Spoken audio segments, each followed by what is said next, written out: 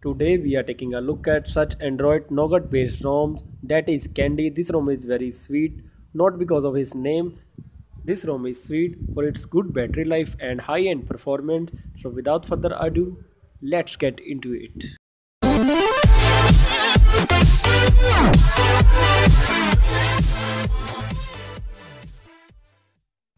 Starting from the boot animation, it has a pixel dark boot animation for this ROM. The ROM is using new launcher that is highly customizable than pixel launcher. Personally, I really like launcher over the pixel launcher because you customize many more stuff. You can customize icon pack, you can customize the grid size and many more stuff on this. The another thing I really liked about this ROM that it uses red stock theme over the blue pixel theme. The red theme looks great. This ROM is based on Android Nougat that is 7.1.2. The ROM is very fluid and fast. Also in terms of battery life, the ROM is very stable. And this ROM also supports Substratum theme engine.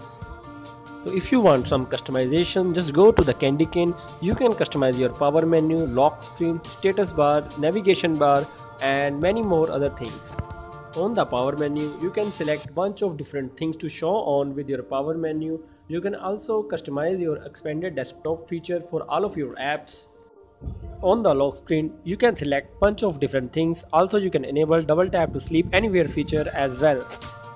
On the status bar, you can select your clock, battery, date format and date style as well. And if you are looking to tweak quick setting panel, you can do that as well. You can even change the animation of quick setting style. Also, you can enable traffic indicators and carrier label on home and lock screen as well.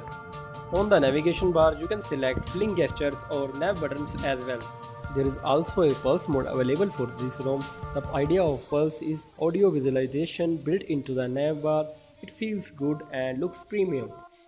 There is a pi mode in the nav bar settings as well, and it will be very handy if you are habitual of this. Instead of nav bar setting, you can customize your hardware buttons as well. You can set different actions for the different buttons.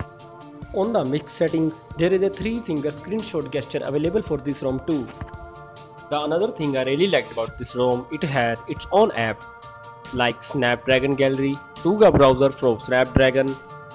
Also it have Omni Clock and K9 email as well. So that's it for the quick tutorial. I hope you guys like this video. Please give it a thumbs up and subscribe to my channel. Till then I'm signing off and bye bye.